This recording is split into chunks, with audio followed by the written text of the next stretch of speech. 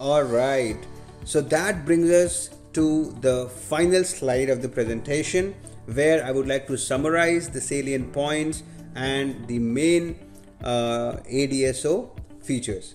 So ADSOs, they serve as a central persistence model for transaction data. It supports field-based modeling and or info-object based modeling. It supports high-frequency data loads based on the new TSN request management. It can contain up to 120 key fields and total 745 total fields, which includes info objects as well as fields.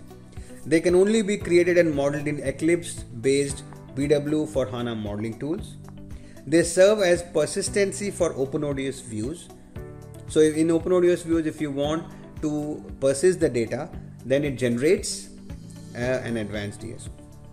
They offer custom partitions and indexes for performance critical accesses. So indexes and partitions are a feature still there for ADSOs. Semantic groups are provided for additional model the logical partitioning. If you remember from the previous BW versions, we used to have something called SPO, semantically partitioned object. So that is now being replaced by semantic groups, and this is basically a group of similar ADSOs. They support non-cumulative key figures, meaning inventory and non-cumulative key figures are handled.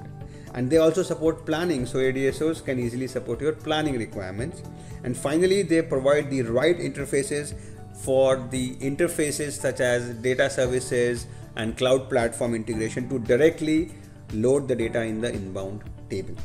So all in all, guys, ADSOs is the most important transaction persistence info provider in BW for HANA.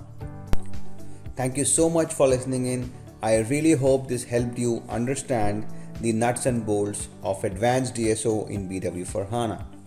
Please subscribe to my channel and hit the bell icon for regular updates on the videos I post.